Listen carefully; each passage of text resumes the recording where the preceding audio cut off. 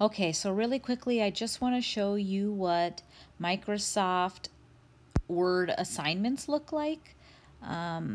Because if we continue online learning, we'll be doing a lot of those. So the practice this week is on Wednesday. It's the mindfulness exercise. It's really quick. It'll take you like 2 minutes to finish. But you'll click on the assignment right, and here you have your own version of the document. Mine looks a little different because mine's the teacher version, but you will have this document, and all you need to do is click on it and open it up. So you do not need to make your own Word document. I made it for you.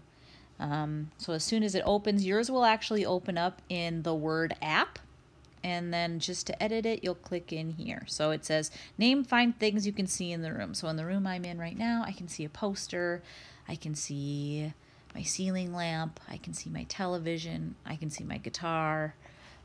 I would write those in, okay?